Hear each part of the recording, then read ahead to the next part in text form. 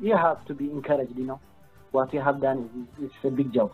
Therefore, on behalf of the board, on behalf of the community, I want to say thank you, thank you, thank you, thank you, everybody. Tell you thank you so much. We are very appreciative of the board's support. You guys gave us funding to pay the instructors, so we really appreciate your support. I know this is just a little bit of taste of what we could do because it was virtual.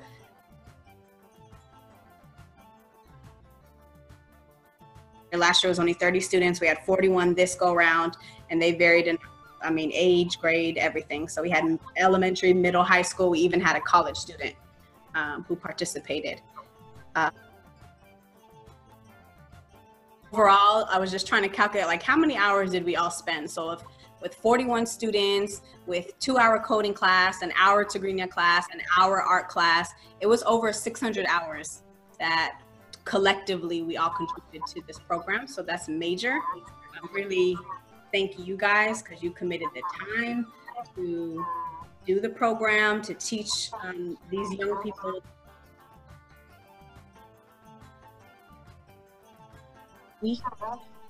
I got the same thing, and it said your students have 150,000 questions.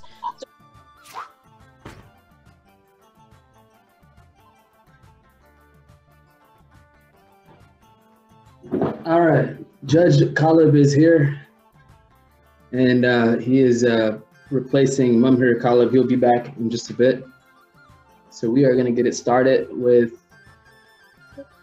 When I told you to get a judge wig, I didn't think you were going to get that. Hey, you got to get what you can get. It's coronavirus season, so options are limited. Huh?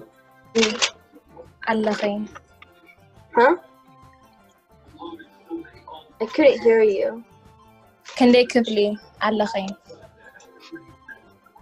That was a hard one. She asked you, what grade are you in? I don't think you guys went over that yet. Say that in Tigrinya. What number is that? Hamuste. All right. Oh, Gomez.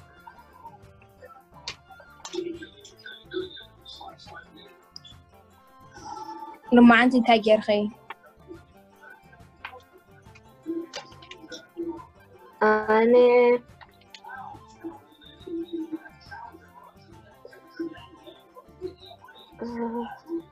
basketball child. Very good. That is a very yes, Gomez. Very good. Yeah, Tanadida. So there's two different ways you could say on that. You could say Horiya, like muhurai, or you can say minidad, like Tanadida. Does that make sense? Mm-hmm. Perfect. Does anybody know how to say I'm hungry? Domini. Right now. Perfect. Was that Natanya? Yeah. Emuni.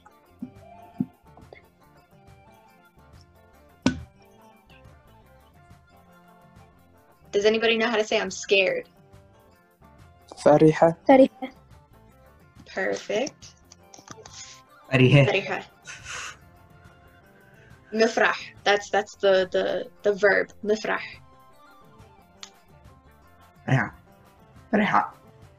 Mm-hmm. Fariha. Does anybody know how to say worried? I'm worried. Fariha.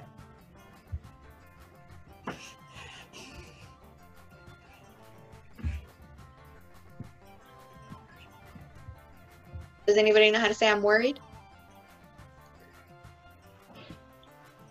Tichanika.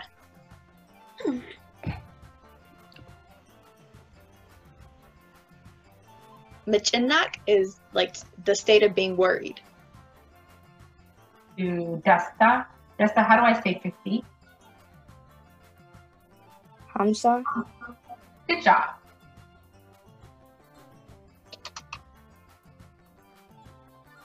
All right. Joseph, how do I say 25?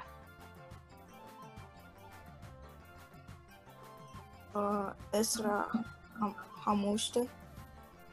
Good job.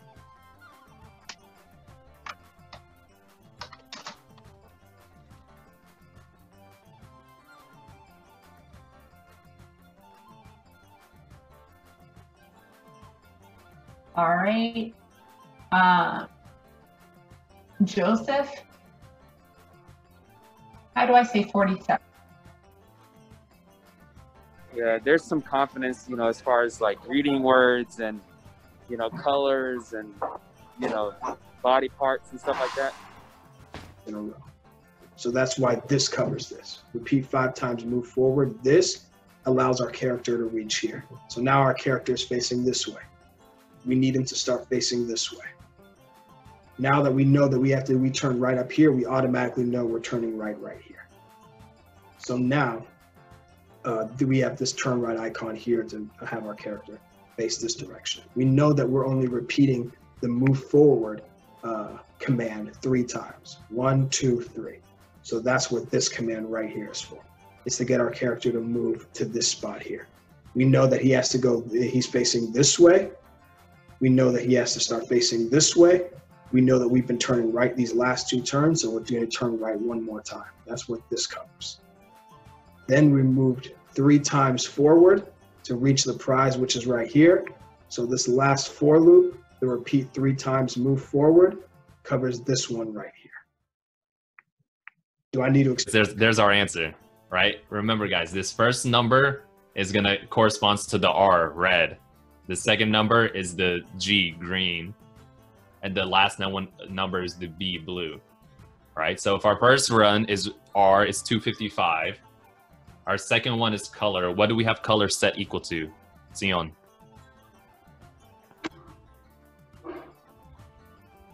What did we make color equal to? What was the question? Your variable color, what did we set it equal to? 0. To 0, right? And then our last one is 0. So if we have 255, 0, and 0, that's going to make red.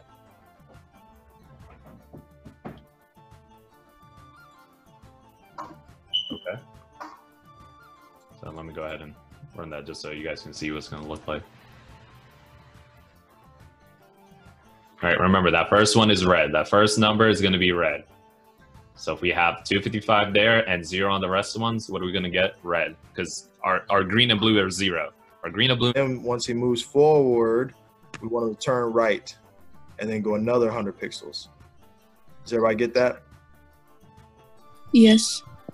That's what I have, but it says incorrect. You got the same thing? Okay. Yeah, I got jump forward and then turn right. So that jump forward, I'm going to show you why that's incorrect in one moment. Because when you jump forward, he doesn't draw anything. So that's why it's going to be incorrect. So let me show you the difference. So we're going to run it the correct way, and I'm going to show you what happens when you... All right, so you saw how he drew while he was moving forward. Mm-hmm. Now watch what happens when I do. Yo, okay, we get it. We get it. We get it, buddy.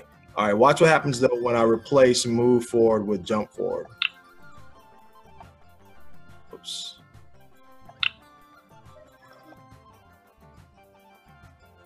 So it had its overwhelming moments, but it was more like cute to me than within 4 overwhelming, weeks, you know, it's kind of hard to, you know, cram everything in that you want to, but I think it was a good starting point to start with the blocks, especially since we had so many people that weren't familiar with it, or even for like the beginner students that, you know, don't pick up things as quickly. Mm-hmm. That the students were really interested in doing more direct coding, because as everyone that's seen code.org, it's more about that block and like puzzle structure. I think making sure that they know that it can be applied to so many different fields can kind of like gear their interest towards it. The 2-star students in the class, they really, you know, they want to be software developers. Okay. So they took an interest in it. So there's that feedback. In terms of the platform was really good at giving them the big picture logic blocks, which is important for understanding the reasons why things are done. So basically what mine is, so mine is even more graceful than the original. The baby is wearing the steak backpack here. and then the dog is chasing the baby here. Okay? And then the mom is chasing the dog, chasing her baby, wearing the same backpack here. And here is a cloudless sky. Now I should make it rain. Okay, that looks nice. That looks nice. How about Summer? Anyway, this is my Oh, you're not masterpiece. done. It's so graceful, so beautiful. I love it. Mwah! So it's like It's literally like the food future. chain. So community is like these two people, and then like and then the future is up here like a rainbow sky and a red sun. The red sun is showing the future. Burning hot sun. Okay. Thank you for teaching me art. Yeah, no problem. Thank you for teaching me art, You did and I great really class. appreciate it. Thank you for teaching us art. I really appreciated it. Thank you for teaching us art. You guys are actually like, I was impressed when I was in first grade. We got an assignment to like draw our shoe. We had to take our shoe off and draw it, and I took it home and I told my dad to draw it, and I turned that in. So I thought you guys were gonna like probably do the same stuff I would do and stuff. But like you guys are, I'm very impressed. I'll say that. Like you guys put a lot of thought into your work, and you guys are very like creative and expressive about like your thoughts and ideas and stuff. So you guys are really incorporate color pencils to look like this. So does that sound good to y'all? Yes, sir. Yes. Okay. Good. Cool. Okay, so this is Elias Sime. He was born in Addis in 1968. This picture right here on the right, that's him. So he is a multidisciplinary artist, and he works primarily with relief sculpture and architecture. Right. So what you're looking at is what is his relief sculptures and his architecture.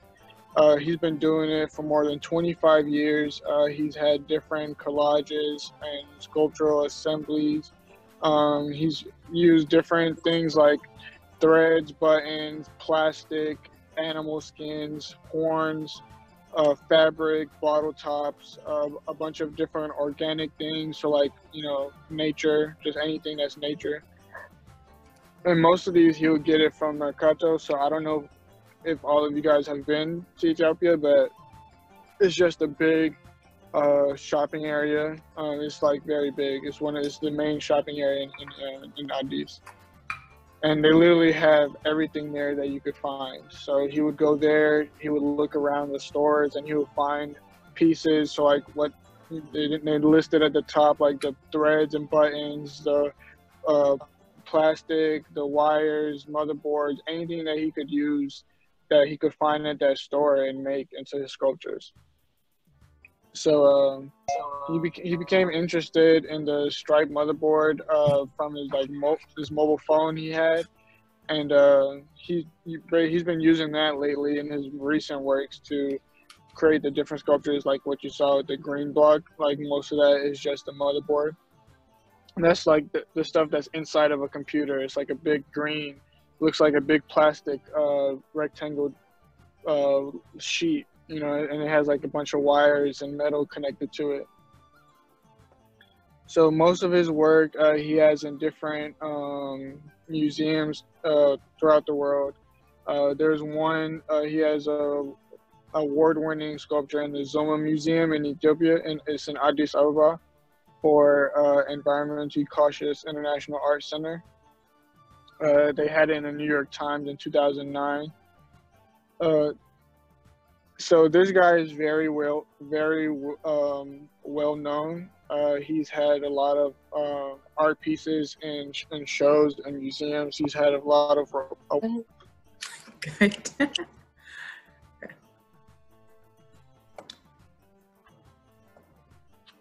All right. So the first activity that I wanted to do was on that Photoshop site that I had shared with you all before, which was Photopia. Again, this is just a version of Photoshop, or a recreated version of Photoshop that is free for everybody, and it's web-based. So anyone that has internet access can use it. It's easier to do with a mouse if you've got one, but if not, you can still use your fingers.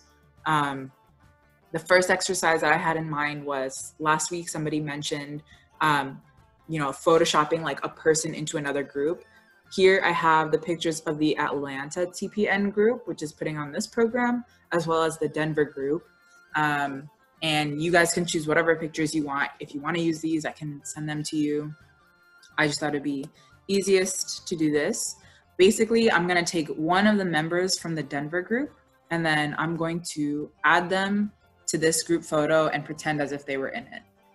Because of the difference in backgrounds and stuff like that, it might be, a little bit difficult to make them fit in properly, especially because all these people in the Denver crowd are like overlapping each other. So anytime you're photoshopping people, you kind of want everybody to be spread out in a way that it's easy to fit another person in.